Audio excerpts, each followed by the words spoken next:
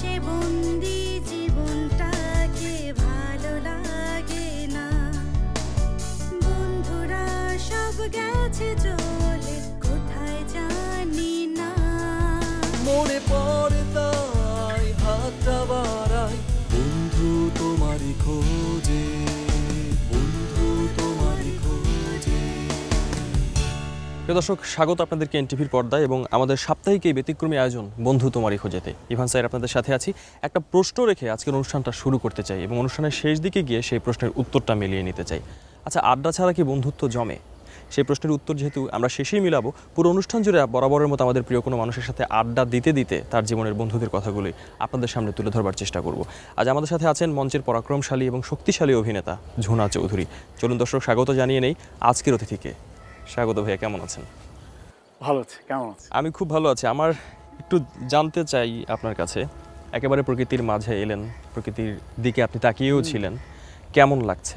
আসলে প্রকৃতি মানেই একটা নস্টালজিয়া, কারণ ছোটোবেলাতে এর মধ্য দিয়েই কেটেছে। গাছপালা, নদী, নালা, খাল সব কিছুই পেয়েছি ছোটোবেলা। হ্যাঁ, আমাদের এই আয়োজন যে কারণে, সেই কারণের কারণেই আপনার ছোটোবেলায় একটু যেতে চাই। ছোটোবেলার কথা শুনবো, তবে বন্ধুদের কথা শুনবো। কারা ছিল সেই সময় বন্ধু কিংবা খেলার সাথী বা যা কিছু বলি আমরা? আসলে আমার জীবনে এত বেশি বন্ধু, যেখানে গিয়েছি কয়েক জায়গায় ছোটোবেলা কেটেছে, তো সব জায়গাতেই অনেক বন্ধু, কিন্তু মূল যে জায়গাটা সেটা হলো আমার হবিগঞ্জ। হবিগঞ্জে শাস্তানগর এলাকা, ওই এলাকাতেই ছোটোবেলা থেকে বড় হয়েছি।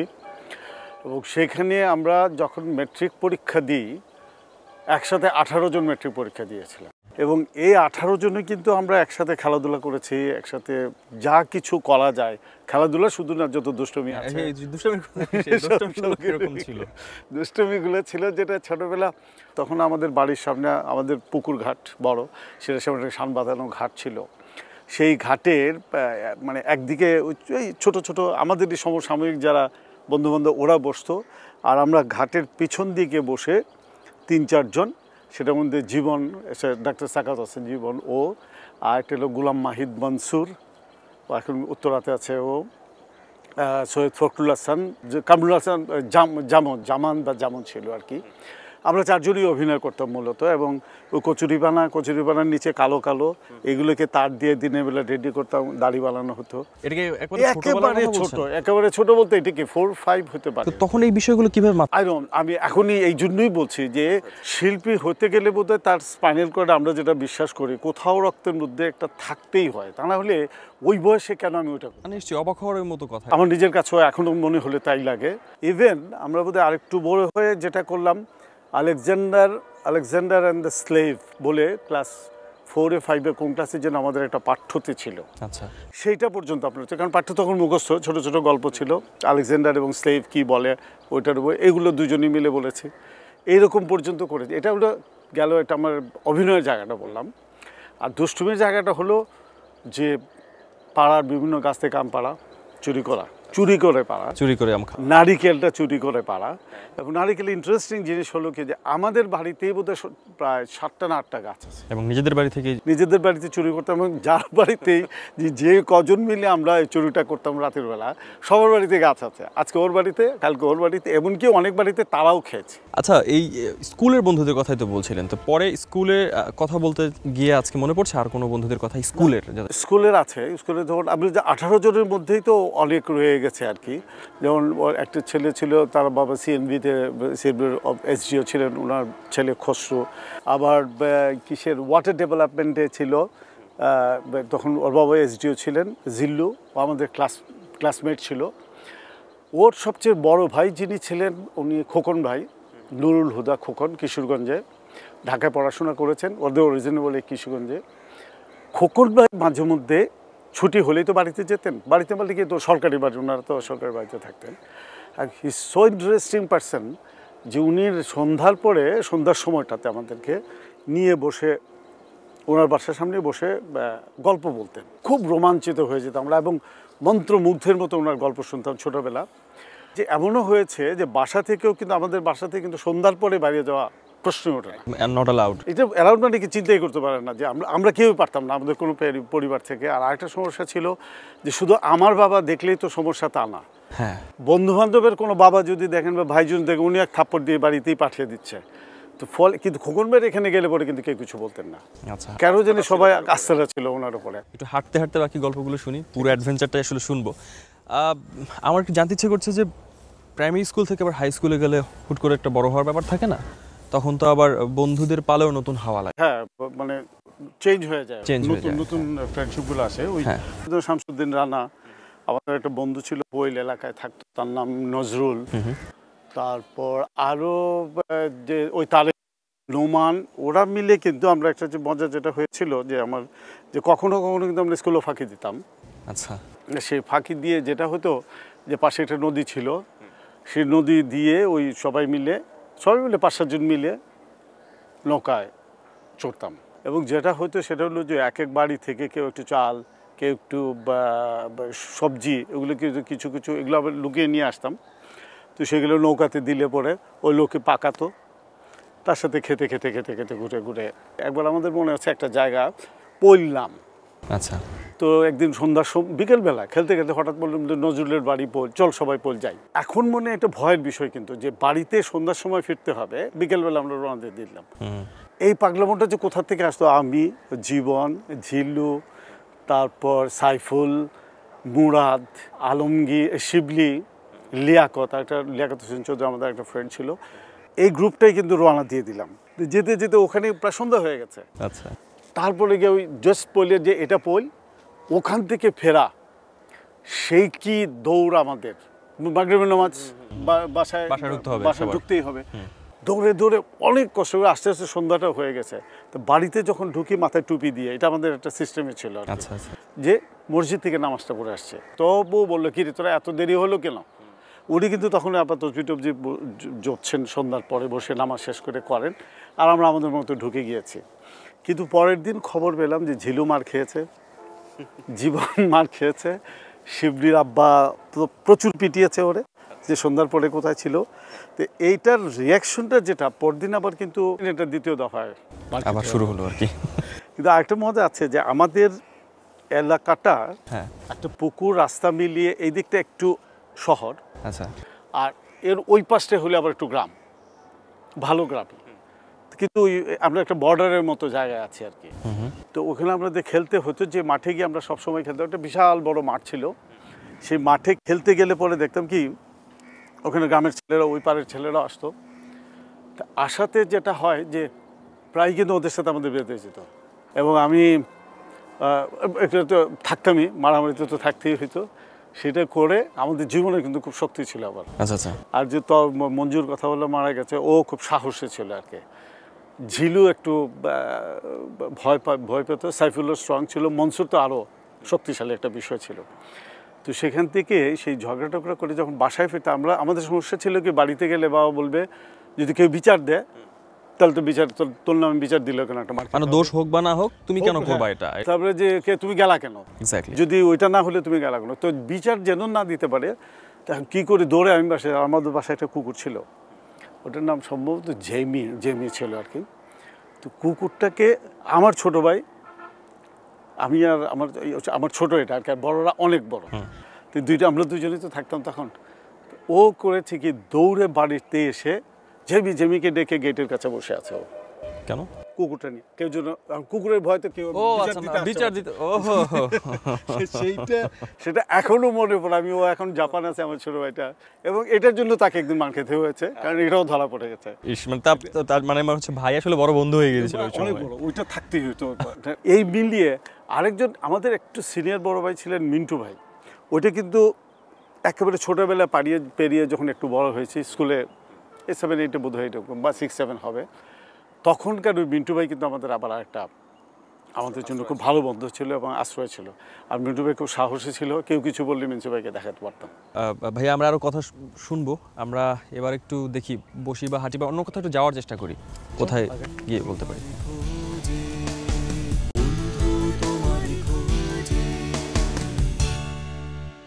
আসলে মানে খুব ঢাকা শহরের ভিতরেই এত সুন্দর জায়গা আছে, এটা মানে আমি অনেকে বোধহয় জানে না। আমরাও জানি না, আমরা জানার কারণ বোধহয় হতে পারে যে আমরা শুটিং করে বলি। আরেকটা বিষয়, আমি এই অনুষ্ঠান করতে করতে মাঝে মাঝে অনেকের কথা শুনতে শুনতে আমার কাছেও মনে হয়েছে আমরা যে বিষয় নিয়ে কথা বলি, বন্ধুত্ব, সেই বন্ধুত্ব বোধ এরকম প্রকৃতির মতোই সুন্দর। এক্স্যাক্টলি নেচারের সাথে এটার সম্পর্কটা অনেক বেশি। ওই যে বললাম যে স্কুল লাইফের ঘটনাগুলো কিন্তু আমার মনে হয় ওই নেচারে পড়লে পরে এখন আমার বাচ্চাগুলোকে আমরা যারা বলি যে ওরা ফার্মের বাচ্চা হয়ে গেছে, যে ফার্মের সাথেই যেরকম রুটিন মাফিক চলতে হয়, এইরকম পরিবেশে পড়লে পরে বোধহয় আমার মনে হয় যে ওরাও ওই রকম বিকাশটাও অনেক বেশি হবে, ওয়াইড হবে। আমরা যেটা খুব বড় করে যে কোনো জিনিসই কিন্তু খুব বড় করে চিন্তা করতে পারি, কিন্তু আমার বাচ্চারা তো কম্পিউটারের ভিতরেই যেটুকু ওইটুকু চিন্তার ভিতরেই থাকে। মানুষের জীবনে প্রথম বড় হওয়া বোধ হয় স্কুল থেকে কলেজে ওঠা, এবং সেই বড় হওয়ার সাথে অনেক কিছু থাকে। হুট করে নিজেকে অনেক বড় ভাবা, একটা স্বাধীনতা আসা, সেই জীবনে একটু ভালো লাগার অনুভূতি আসা, অনেক কিছুই। আমাদের প্রিয় ঝুনা চৌধুরী, তার জীবনের সেই প্রথম বড় হওয়া মানে কলেজ জীবনের বন্ধুত্বের দিন, সময়গুলো কেমন কাটাতেন, ভালো লাগার বিষয়গুলো ছিল কিনা? আচ্ছা, আমার কিন্তু আবার একটা জিনিস ছিল কি, যে হবিগঞ্জ গভর্নমেন্ট স্কুলে পড়ার কালীন সময় মাঝামাঝি একটা সময় কিন্তু আমি আবার খুলনা সেন্ট জোসেফ স্কুলে চলে গিয়েছিলাম 7 থেকে। তার কারণ ছিল কিন্তু ডানপিটে, যেটা বুঝতে পারি, কারণ বাবা তখন আমার বড় ভাই চৌধুরী সানোয়ার আলী, উনি তখন ম্যাজিস্ট্রেট ছিলেন কিসের, খুলনা। আচ্ছা, ওনার কাছে পাঠিয়ে দিলেন। তো সেখান থেকে সেন্ট জোসেফে পড়া, ওখানে গিয়ে আবার আমাদের কিছু বন্ধুবান্ধব একটা গ্রুপ হয়ে গেল। সেটা ছিল যে কুমার, ডক্টর কুমার, আর একটা ছিল একটা লাল কুমার, একটা কালো কুমার, একটা ছিল বাচ্চু, এরকম অনেক ফ্রেন্ড হয়ে গিয়েছিল।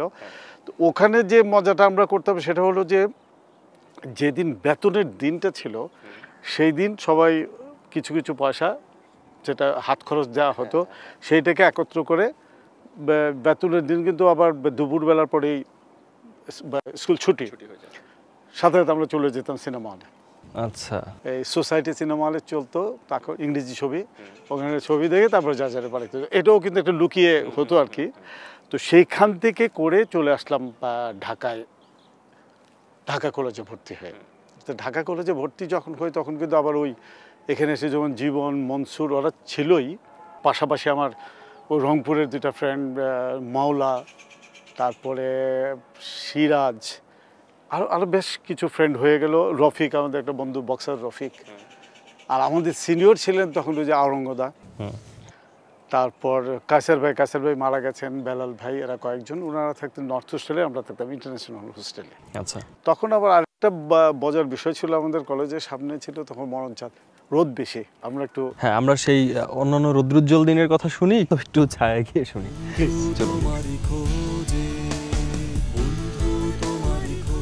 সেই রোমাঞ্চকর দিনগুলোর কথা শুনতে চেয়েছিলাম, আপনি বলছিলেন কলেজের কথা। না, এগুলোর পরে কিন্তু কোথাও ধীরে ধীরে আমরা একটু রাজনৈতিকভাবেও সচেতন হওয়া শুরু করলাম। মজার বিষয় ছিল যে তখন একটা ছত্র ছায়া ছিল, যেটা আরঙ্গদার যে কথা বললাম। আমার একটা বন্ধু ছিল চুনারঘাট বাড়ি, ওর নাম রফিক, কিন্তু ওর নামই হয়ে গেছিলো ছোট্ট রংবাজ। তো ছোট্ট রংবাজের বদৌলতে কিন্তু আমরা অনেক সাহসের সাথে থাকতে পেরেছি। তো আলাউদ্দিন আজাদ স্যার তখন আমাদের প্রিন্সিপাল ছিলেন, এবং উনি 2 বছরের জন্যই ঢাকা কলেজের প্রিন্সিপাল ছিলেন, এবং ওই 2টা বছর আমরা পড়েছি আর কি ঢাকা কলেজে। তো ইন্টারেস্টিং জিনিস হলো যে তখন আমাদের সাথে কিন্তু আমার ক্লাসমেট ছিল জামাল, শেখ জামাল, ও কমার্সে পড়তো ঢাকা কলেজে, মারুফ, শেখ মারুফ, ওরা ছিল। আর আমার কিছু ওখানে এসে বন্ধু হয়ে গেল, তো ওয়াকার হাসান, সে এখন ব্যাংকে আছে। আর একটা ফ্রেন্ড খুব ক্লোজ, বদরুল হাসান মিঠু, ওর বাবা ইউনিভার্সিটির টিচার ছিলেন। তারপরে উজ্জ্বলের পুরো নামটা মনে পড়ছে না। এই মিলিয়ে আরেকটা গ্রুপ হয়ে গেল। এই গ্রুপটা কিন্তু আবার আমরা একটু মডার্ন। এই যে 5 নম্বর রোডে তখন আক্কু ভাই, KFC, কেন্টাকি ফ্রাইড চিকেনের যে এখন, আক্কু ভাই তখন সবে মাত্র ঢাকায় এসেছে, এই মানে বিদেশ থেকে এসে সে ওই 5 নম্বর রোডে একটা স্ন্যাক জাংশন বলে একটা রেস্টুরেন্ট করলো। রেস্টুরেন্টে ছোটো টেকওয়ে ফুড, বা ওখানে বসে খাওয়া যায়। নাম, বার্গার সব কিছু, তখন বার্গার আমাদের কাছে অপরিচিত বিষয়। আমরা তো ওই ডালমুট পর্যন্ত ছিলাম, আর ক্রিম রোল, পেস্ট্রি। তো সেই ওই ইন করলো বার্গার, নুডলস। তো ওখানে গিয়ে আবার একটা আড্ডা হওয়া, এবং এই আড্ডাটা একটু পশ, কাপড় চোপড় পরার বিষয় থাকতো, কারণ মেয়েরাও আসতো, তো ফলে একটা হিরোইজম ব্যাপার দেওয়ার বিষয় থাকতো। তো ওইগুলোতে ওই পাশে চলে আসাতে যে সুবিধাটা হলো যে বাদ খারাপ যে দিকগুলো আরও ডেভেলপ করার কথা ছিল ওটা হয় নাই। ওটা মুছে গিয়ে এই দিকে একটা সুন্দর ফ্রেন্ডসদের সাথে, পিন্টু আমার একটা ফ্রেন্ড অপূর্ব এখনও ঢাকা থিয়েটারের সাথে আছে, এই মিলিয়ে আমাদের একটা সুন্দর মিঠুর বাড়িতে আমাদের আড্ডা হতো। বাদল যার কথা বললাম, তারপরে আমাদের একটা ফ্রেন্ড হলো মুর্শেদ রেজা, ও পুরান ঢাকায় থাকতো, মাঝে মধ্যে হাজির বিরিয়ানি নিয়ে আসতো। একদিন আমরা কিন্তু ইউনিভার্সিটিতে যখন পরে নাটক দেখতে গেলাম কিসে, আমি গল্প শুনছি, হ্যাঁ কলেজের কিটা পার হয়ে, আর কলেজে তো ওই গ্রুপটার সাথেই মিলে তো একটা ভালো সময় গেছে। এর মধ্যে বন্ধু বান্ধবরা প্রেমও করলো, ওটাও দেখলাম। বিনয় সনয় সবকিছুর ভিতর দিয়েছে, হয়ে ওঠেনি আর কি। তো সেখান থেকে ফিরে যখন কিসে গেলাম, ওই যে নাটক দেখতে যেদিন যাব, সেদিনের একটা মজার ঘটনা হলো যে আমি আর সেলিম গিয়েছি মহিলা সমিতিতে নাটক দেখব। তো সেদিন থিয়েটারের নাটক ছিল, তো সেলিম পরে আসবে, আমি হল থেকে আগে চলে গেলাম, 2টি টিকিট কেটে বারান্দায় দাঁড়িয়ে আছি, ঘুরছি, এটা করছি এটা করছি। এই করতে করতে এক পর্যায়ে রামেন্দুদা আসলেন। তো সেইখানে ইন্টারেস্টিং ঘটনাটা হলো, রামেন্দু আমাকে ভিতরে নিয়ে গেলে বলো এই করবা, চেয়ার টেয়ার ঠিক করা ইত্যাদি ইত্যাদি বিষয় আর কি। তো আমি তো কাজ করছি সবার সাথে, আমি বুঝতে পারছি না ঘটনা কি ঘটছে।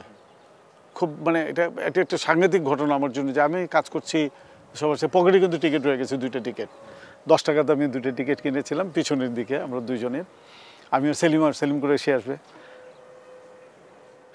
শুরু হলো অ্যাজ ইউজুয়াল। এখন সেলিম আসছে ওইদিকে, এসে খুঁজতেছে আমাকে, একজনকে বললো ঝুনা 2-3বার ডেকেছো, কিন্তু আমি তো বের হই না। বেরোলে যদি আবার ঢুকতে না পারি আমার ভয়টা, আর আমি যখন ঢুকে গেছি তো এলে থাকবো, আর কাজ করছি সবার সাথে মিলে। তখন সাজ্জাদ ছিল, আলমনসুরও দলে কাজ করতো না, আসতো যেত, শাহাবুদ্দিন মজুমদার অনেকে ছিলেন আগে। অ্যাজ ইউজুয়াল ও সেলিম ডেকে ঢুকে ও কী হয়েছে আর জানি না, আমি আর বের হই নেই। ওই দিন করলাম, দাদা বললেন যে সামনে রিহার্সাল আছে, তোমরা সবাইকে ডেকে, তখন সিস্টেমে ছিল শেষ হলে সেটে টুটে দিলে সবাইকে বললেন যে তোমরা আবার অত তার, আর তখন রামেন্দু তার বাসাতেই হইতো, আচ্ছা দিলু রোডে। বাস তো আমি তাই বললাম, আমি আগে এগিয়ে বললাম আমি কি আসবো? বলছে হ্যাঁ তুমি রেগুলার আসবা। ফাইন, আমার ফুটতিকে দেখে মানে বেরিয়ে রাস্তায় বলে চিৎকার দিয়ে আর কি বাসায় গেছি, বলে সেলিম ভাগ হেবা করে পাগল, আমি তো দেখেছি তো, আমি তো বাইরে ঘুরতেছি, শুনবো একবার বেরোলি যদি আমি তোর জন্য ঢুকতে না পারি। দ্যাট ওয়াজ মানে এর মজাটা আমি আর বোঝাতে পারবো না কাউকে। পরে গিয়ে ধীরে ধীরে জানলাম যে আরেকটি ছেলে জাকারিয়া দাদা পাঠিয়েছিলেন, তারও দাঁড়িয়ে আছে, সে এসে রামেন্দুদার সাথে দেখা করেছিল। দাদা বলছেন তুমি শোতে এসো, ও আসার আগে আমি গিয়েছি, বাস ওর জায়গায় আমি ঢুকে গেছি আর কি। এইটা একটা ইন্টারেস্টিং জিনিস ছিল, আমাদের থিয়েটারের এন্ট্রিটা আমার মনে হচ্ছে আরেকটা থিয়েটার হয়ে গেছে। জীবন জুড়ে আসলে নাটকীয় নানান ঘটনা ঘটেছে, তো সেই নাটকীয় ঘটনা থেকে যদি এখন আবার কোনো একটা নাটকীয় ঘটনা ঘটে, বা সেটা কতখানি নাটকীয় হবে তা বুঝতে পারছি না, তবে এমন যদি কিছু ঘটে যে বন্ধুদের কথাগুলো বলছিলেন, সেখান থেকে খুব কাছের এবং প্রিয় একজন বন্ধু বা ছোটবেলার একজন বন্ধু আপনার সাথে এসে কথা বলে, বা কোথাও দেখা হয়ে যায় নাকি এখানে কথা বলে, এখানেই আমরা একটু হাঁটবো, হয়তো হাঁটতে হাঁটতে যদি হাঁটার সঙ্গী হয়, কেমন লাগবে আপনার? এটা কি সম্ভব? হ্যাঁ সম্ভব, মানে যদি সম্ভব হয়। না হলে পরে তো আমি পাগল হয়ে যাবো। আমার স্ক্রিনে আমার একটা বন্ধুর সাথে আমি, এটা তো ছোটবেলার বন্ধুর সাথে অসম্ভব ভালো লাগবে। তাহলে বোধহয় দেরি করা ঠিক হবে না, আমি একটু হাঁটি। ও শিওর, দেখি হাঁটতে হাঁটতেই খুঁজি।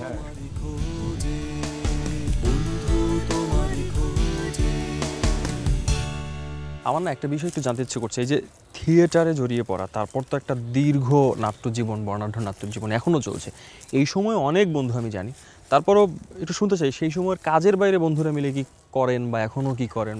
কাজের বাইরে মিলে কি থিয়েটারের বন্ধু না, থিয়েটার নাটক জগতের বন্ধু, এই সময়ের বন্ধুদের কথা। থিয়েটারের বন্ধু তো ধরো তারিকারাম আমার কাছের বন্ধু, জুনিয়র সিনিয়র হলেও যে তৌকির জাহিদ দলগতভাবে একটা বন্ধু, ওদিকে সুরুজ, আহমেদ গিয়াস, গোলাম কুদ্দুস, আরিফ, এগুলো মিলিয়ে আরেকটা বন্ধুত্বের সম্পর্ক, আহকামুল্লাহ সহ আরও অনেকেই আছে।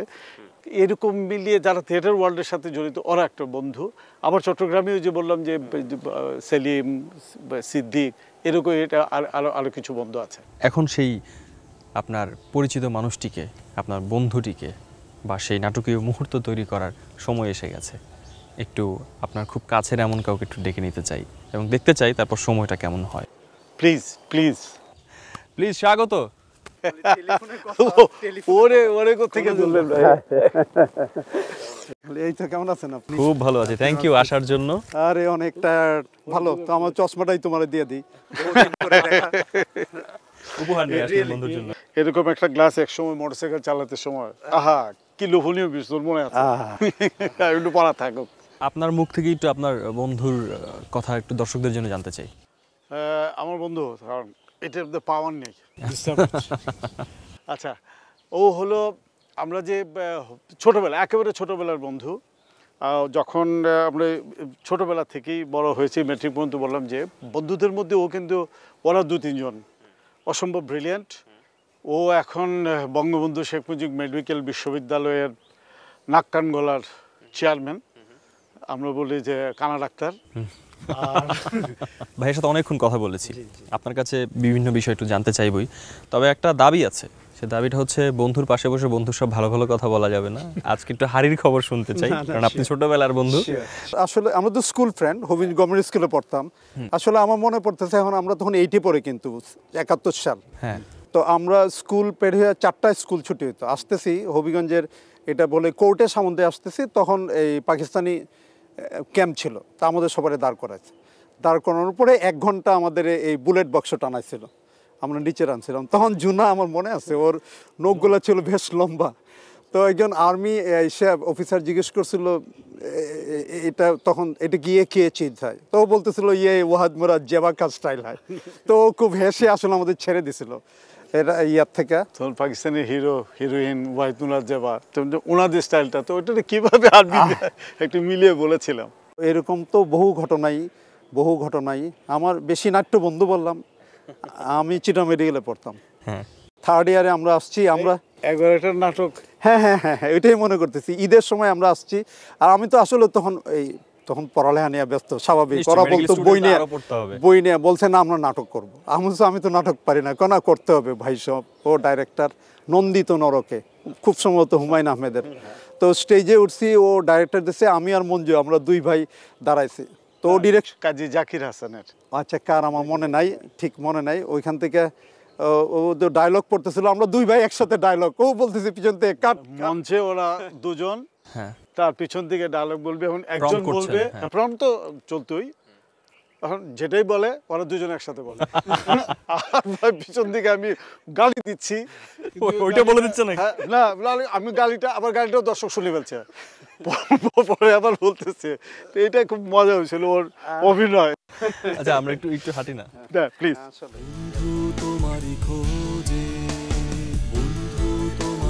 আমি কিছু বিষয় একটু আপনার কাছ থেকে অবশ্যই জানতে চাইবো।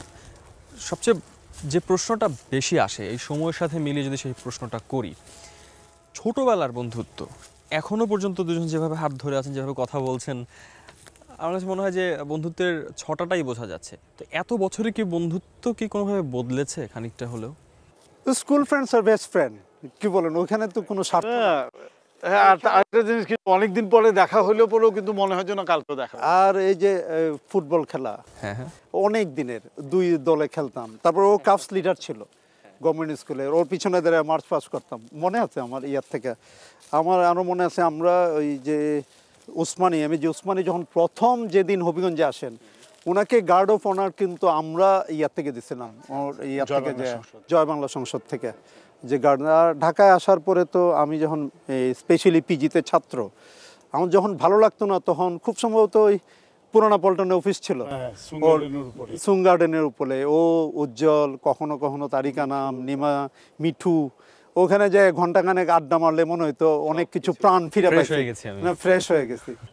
আর অনেক কথা শুনবো। আসলে একটা বিষয় আপনার কাছে জানতে ইচ্ছে করে, আপনি নিজেও আলহামদুলিল্লাহ বেশ প্রতিষ্ঠিত, তারপরও সেই প্রতিষ্ঠার বাইরে যখন আপনার বন্ধু বা ঝুনা চৌধুরী নামটা বলি, সে কিন্তু নামটা বেশি পরিচিত, কিংবা বাংলাদেশকেও বিভিন্ন জায়গায় রিপ্রেজেন্ট করছে, মানুষের প্রিয়, সেই মানুষটা আবার আপনার সবচেয়ে কাছের বন্ধু। এই বিষয়টা ভাবতে কেমন লাগে? আপনি বললে আশ্চর্য হবেন, আমি তো এই 26, 27, 28 কিন্তু সার্ক কনফারেন্স করব, and I will be the president of SAARC association. তো এই এখন শ্রীলঙ্কার কাছে আছে। আমি এই ব্যাপারে কোনো ভয়েস অ্যাসোসিয়েশন করছি, ওরে ডেকে নিছি, ও আর সুবিরদারে নিয়ে অনুষ্ঠান করাইছি বঙ্গবন্ধুতে। আমি ওকে সামনের সিটে বসাইছিলাম, আমার ভিসি স্যার কামরুল হাসান খান, উনি স্টেজতে বলছে জুনা চৌধুরী নিচে রাখছেন করো, ওকে উপরে ওঠান না কেন, আমাকে কয়েকবার বলছে, ও হাত দিয়ে ইশারা করতেছে দরকার না। আমি তো আসলে বুঝি নাই ও যে এত বড় মাপের মানুষ, অবশ্যই ভালো লাগে। না সেম যদি বলি আমি যে কামরুল হাসান তরফদার একটা অপারেশন করতে রোগীর নাক কান গলার করলে বললে যদি যে হ্যাঁ কামরুল হাসান তরফদারের কাছে যান, আই ফিল প্রাউড। বুঝতেই পারছি আসলে অনেক কথা পুরোটা না বললেও বোঝা যায়।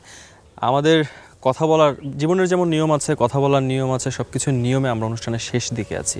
এভাবে যেতে ইচ্ছে করে না, আরো অনেক না ওকে পাওয়ার পর তো আমার আরো যেতে ইচ্ছে করবে যে ও আর আমি যতক্ষণ থাকতে পারি ততক্ষণই ভালো লাগবে। তবে তারপরও তো আমাদের আসলে যেতেই হবে। কিন্তু যাবার আগে বলি যে জীবনে বন্ধুর প্রয়োজন কতটা এবং পাশাপাশি এই আড্ডাটা দিতে কেমন লাগছিল?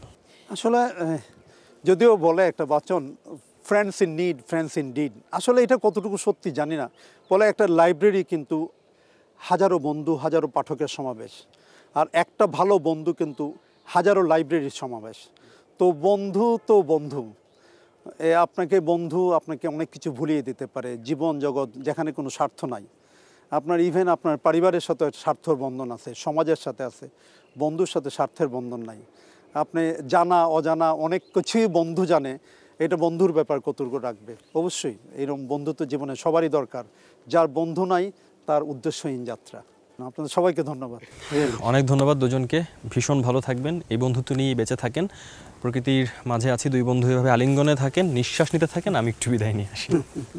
প্রিয় দর্শক, আবারও বিদায় বেলা এলাম। তবে এক সপ্তাহের অপেক্ষা, সামনের সপ্তাহে এনটিভির পর্দা জুড়ে আবারও প্রিয় কোনো মানুষকে নিয়ে তার বন্ধুদের গল্প শোনাতে, বন্ধুত্বের আয়োজন শোনাতে আপনাদের সামনে হাজির হব।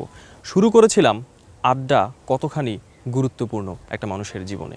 নিশ্চয়ই অনুষ্ঠান যদি আপনি মনোযোগ সহকারে দেখে থাকেন, বন্ধু কতখানি গুরুত্বপূর্ণ তার দারুণ সব উপকরণ বা উত্তর আপনি পেয়ে গেছেন।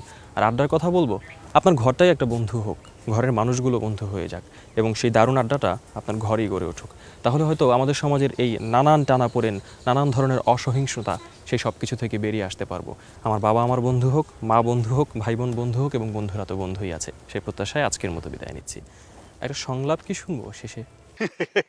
আচ্ছা, সেটা হলো আমাদের বিচ্ছু, যে তালিকা নামের ডিরেকশন, নাট্যকেন্দ্রের প্রোডাকশন। বিচ্ছু ছিল আমাদের প্রথম প্রোডাকশন, এটা আমাদের দলের। সেখানে আমার চরিত্রটা ছিল 80 বছর বয়সের এক বুড়ো, প্রচণ্ড খেপে গেছে। তার ছেলে তাকে না জানিয়ে বিয়ে করেছে। কাজের লোকটা ঝামেলা, সব কিছু মিলে খুব খিটখিটে মেজাজের লোকটা। আমার এন্ট্রিটা যেটা ছিল সেটা হলো, দেখে নেব, আমি সব কথাকে দেখে নেব, এই হচপচের বিয়ে সম্পর্কে আমার ছেলে কি বলে সেটাও দেখে নেব, আর ওই ইউসুফ ওই হারামজাদাকে হাতের কাছে পেলে তাকেও আমি লাঠি পেটা করব। সব গেছে চলে কোথায় জানি না, মনে পড়ে তাই হাতটা বাড়াই বন্ধু তোমারই খোঁজে।